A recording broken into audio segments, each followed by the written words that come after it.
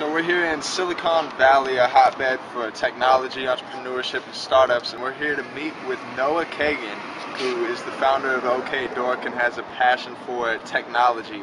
We're here to see about how he developed that passion and see if he has any advice for entrepreneurs.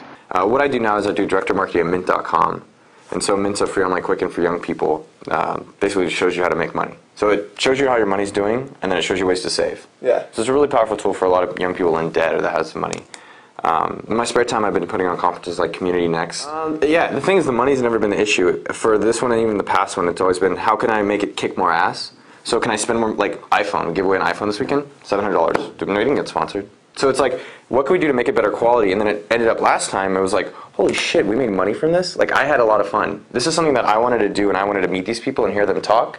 And at the end, I'm going to make money, and people think I'm smart, and people are like, wow, this is good. And I'm like, really? Okay. Yeah. So the money was secondary, but the conferences were great. Cool. I think the advice I'd give is like, accept the failure and know it's going to come, and just be able to deal with that better, and maybe prepare yourself more for that. Be willing to take more risks. And so whatever I'm scared of doing, maybe consider doing it.